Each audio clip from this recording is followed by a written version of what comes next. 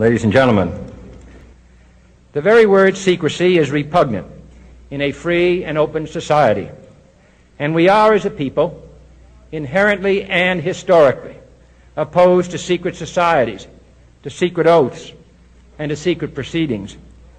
We decided long ago that the dangers of excessive and unwarranted concealment of pertinent facts far outweighed the dangers which are cited to justify it.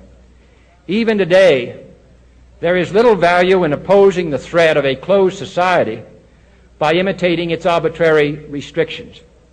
Even today, there is little value in ensuring the survival of our nation if our traditions do not survive with it.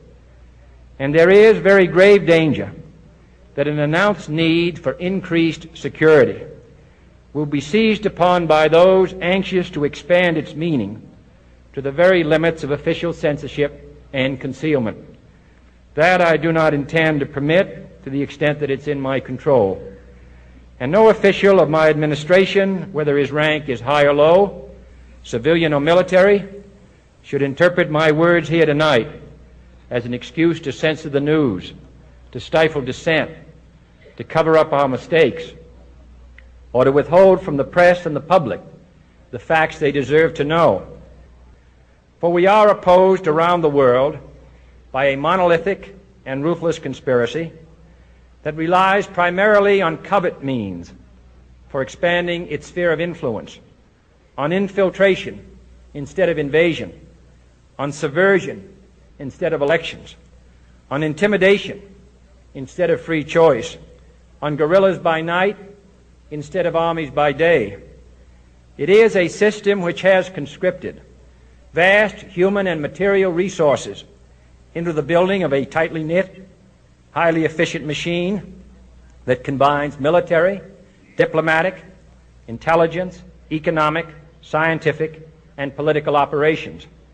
Its preparations are concealed, not published.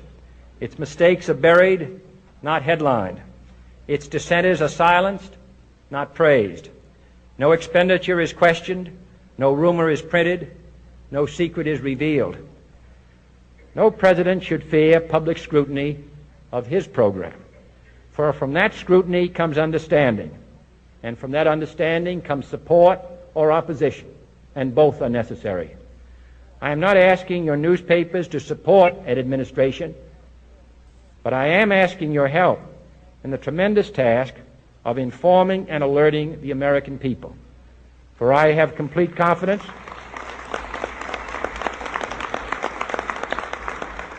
in the response and dedication of our citizens whenever they are fully informed. I not only could not stifle controversy among your readers, I welcome it. This administration intends to be candid about its errors. For as a wise man once said, an error doesn't become a mistake until you refuse to correct it. We intend to accept full responsibility for our errors, and we expect you to point them out when we miss them. Without debate, without criticism, no administration and no country can succeed, and no republic can survive. That is why the Athenian lawmaker Solon decreed it a crime for any citizen to shrink from controversy.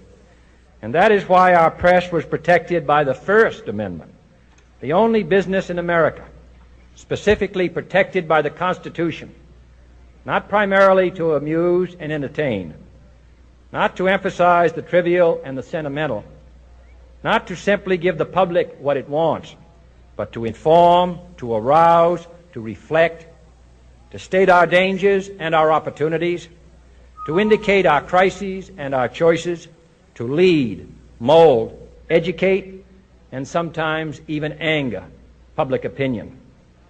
This means greater coverage and analysis of international news, for it is no longer far away and foreign, but close at hand and local. It means greater attention to improved understanding of the news, as well as improved transmission. And it means, finally, that government at all levels must meet its obligation to provide you with the fullest possible information outside the narrowest limits of national security.